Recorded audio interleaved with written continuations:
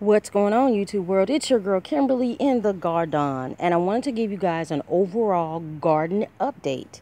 Okay, so I started planting everything around about April the 29th of this year through yesterday, June. What is this, like June the 4th? Yeah. So I wanted to show you guys how things are growing in my garden. My 200 stalks of okra.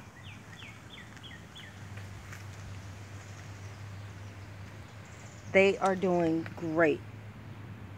Nice tall stems. Everything is growing. The okra looks good. Now, keep in mind, okra can get up to 6, 7 feet tall easily.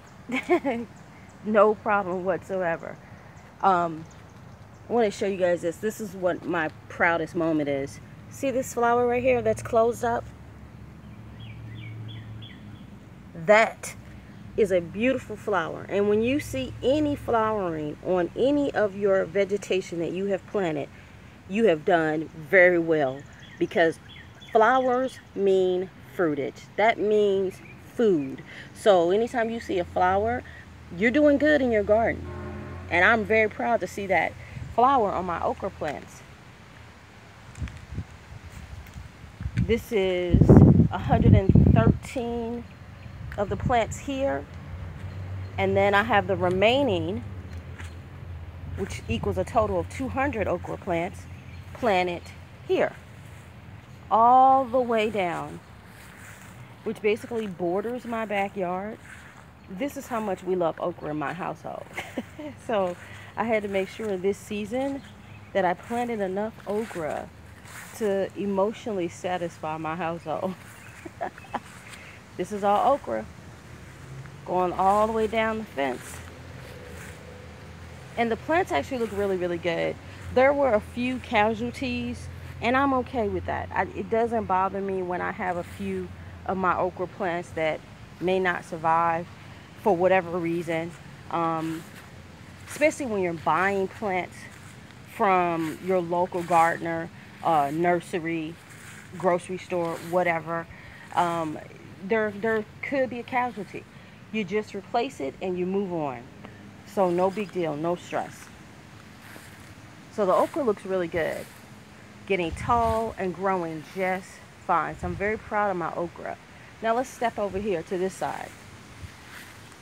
Sweet potatoes, they take a very, very long time to grow, and they are a low maintenance plant, but it still is something that I don't put in the ground because they grow very viney.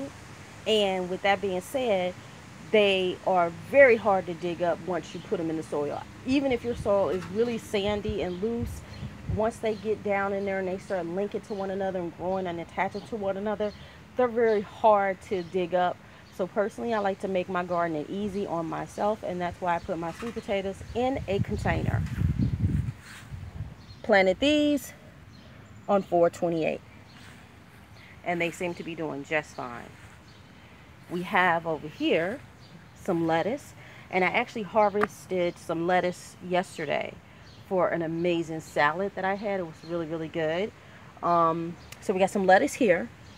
We got some flat Italian parsley, and my other favorite herb, which is cilantro, in the back here.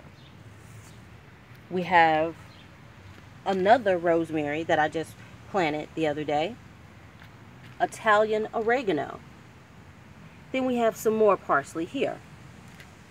Doing really, really good. Now we're physically going to step into my garden. Welcome to my garden. Matter of fact, let me do this. Let's just stand back and just get over. I want you guys to see. This is some love right here. Somebody told me that my garden looks like a cage / an amazing chicken coop. And I thought, yeah, I guess it kind of does, because I'm all about protecting my harvest, protecting all of my hard work. And this is what I had to do. So this is my garden this season. You guys see, look at that. Clean, well protected. I got the bricks around the base here. I have netting on the top here to protect it from the birds. It's all secured. Not even concerned about anything getting into my garden. So that's the outside look of my garden. I got my homemade trellis there in the middle. It's a beautiful day. When you put forth all this work of planting, tilling, maintaining, you want to make sure your garden is protected. So come with me. Let's go in the inside of my garden. When you step into my garden, the first thing you're going to see is a beautiful row of small flowers that are going to grow here. They're going to attract bees. That is the reason why I have flowers growing inside my garden. And I also repotted, or should I say transplanted one of my strawberry plants from a pot to right here. And as you can see, there was a strawberry growing right there. My very, very, very favorite part of my garden is my watermelon patch or moat, whatever you want to call it. I love it. I don't care. It's a beautiful day. Two things I love: fresh fruit, and I love gators. So I have both in my garden. These are my gator babies. Look at my gator babies. My cousin said I'm the only one with a black gator. And I said, hey, sometimes it takes just one person to change the world. So there's my black gator. He's so cute. And this is what I'm also proud of. Look at how my watermelon, they are growing amazingly well. Look at this. This is my watermelon. Watermelon is not hard to grow, but it prefers very hot temperatures. Hence the reason that I have this black sheet down, this black covering, the black netting down. It helps draw the heat into the ground, which watermelon love heat. So if you've ever tried to grow watermelon, and let's say you just put it in a container, yes, it may grow viney. You're going to have vines growing everywhere, but then you'll notice, like, why don't I have that many watermelon growing? Well, because maybe you don't have enough consecutive hot days of 79 plus degrees in your area, or you need to incorporate the black tarp down to assist in drawing the heat to your plants. But this is how my watermelons start off. I purchase my watermelons by plant. They come small and cute, and then they start to stem out and get these very beautiful, creative, designed leaves. Look at this. The leaves are, even the leaves are just beautiful. Then they get the little fuzz on them like that, and they just start growing. So I'm very, very proud of my watermelon. I have an assorted version of watermelon. I have the black diamond watermelon. As you can see, these are planted on May the 8th. And I also have the crimson tide, or crimson sweet, excuse me, watermelon. And what I'm going to do, as I showed you guys in the other video, I'm going to let them grow all the way down in this entire area. This entire section is just for my watermelon, because watermelon grows very, very viney. So that's the watermelon patch. Protected again by my beautiful gators. Now we'll walk down the path. We'll look over here. These are my squash plants. We have 1, 2, 3, 4, 5, 6, 7, 8, 9 squash plants here, growing very well. They're all in the mounds. These are my squash plants here, and they are growing very well. I just posted the video showing you guys how to protect all of your vegetation from white flies or aphids by using the spray bottle method, which helps. In the middle, my cucumbers are doing amazing. Look at the cucumber plants. You see all those beautiful flowers? That means growth. And I am proud to say that my cucumber plants have a lot of flowers on them. That's a beautiful thing. Let's zoom in a little bit closer here. If you look close, you can actually see cucumbers right here. See that? There's a flower, and then there's an actual cucumber that's going to grow. That's what they look like. If you've never seen a cucumber start off, this is what it looks like. Beautiful. And that is my cucumbers. Here's some more of my squash plants here. Over here we have tomatoes growing. 3 tomato plants. And you see tomatoes. There's another one. It's so cute. It's a little one, but it's cute. We have at least 1 or 2 on each plant. There's 2 on this one. Okay. We have rosemary here. I love rosemary. That's why I have more than 1 plant. And then I planted some on the outside of my garden, so it's easy for me to access without opening my garden every time that I want rosemary. Okay, then here are our bell pepper plants. Planted those on 426. Look really close. See at the top? You can see the bell peppers. The little flowers right there on the top of the plant. From those flowers, they will have a green bottom. That's your bell pepper. See that one with the green bottom? That's your bell pepper right there. So this entire row is all bell peppers. Then I have my lavender in the corner here. Next to that, this darker dirt, that's all lettuce. Here's a larger stem of lettuce. I eat off of this almost every day. Here is my globe basil. Doing very well. Starting to actually get its shape. Hence the word globe. This is all lettuce. See those little, the green and the darker mixed lettuce here? Starting to grow from seed.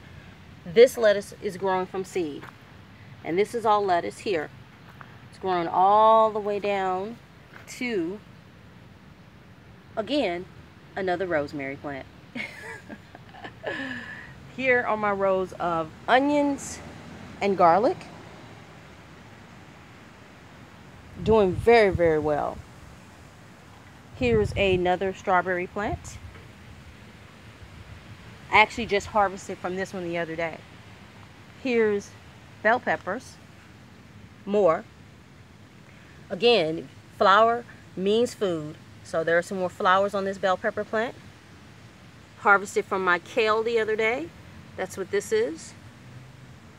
Here are my honeydew melon and cantaloupe. Doing very well. See, they're getting tall. I planted these on May the 8th.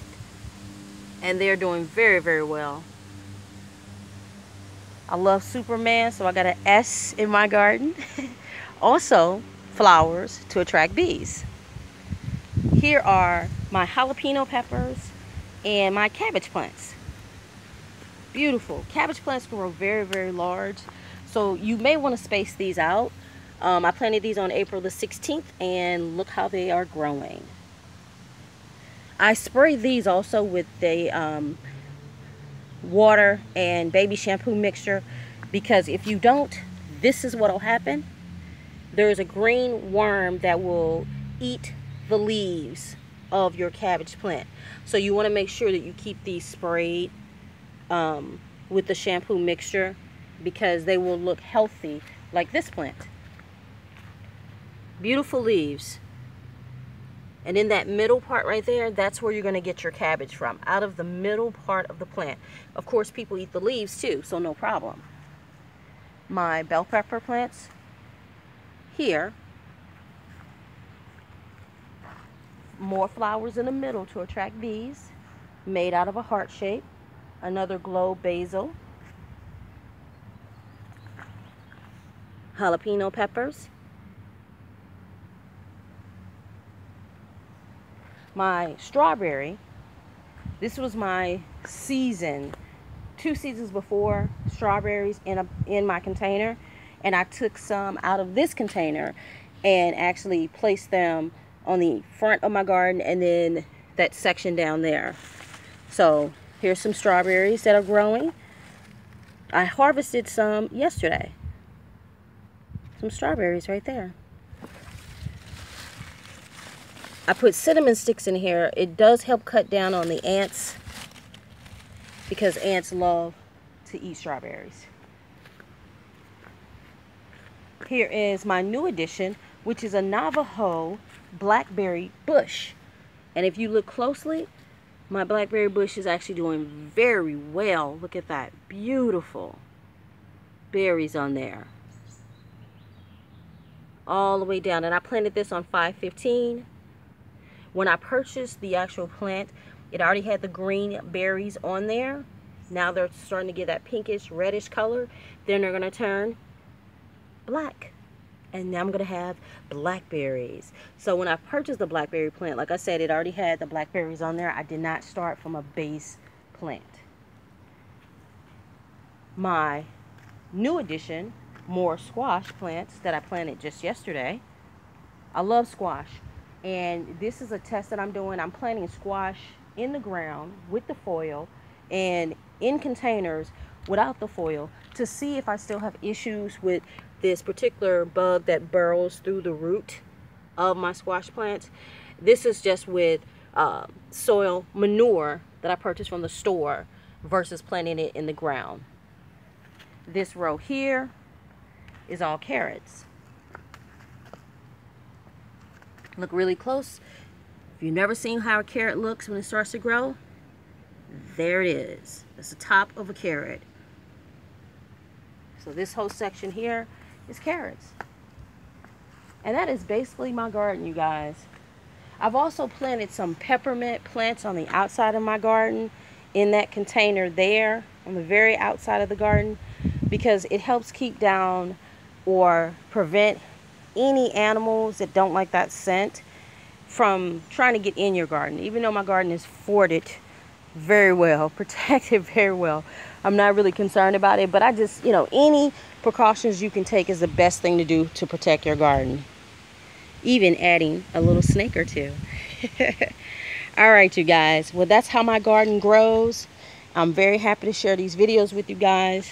I love you guys. Keep watching, keep subscribing, and never give up on gardening, because again, it's trial and error, and only you can make your garden grow better. Love you guys. And now, back to work.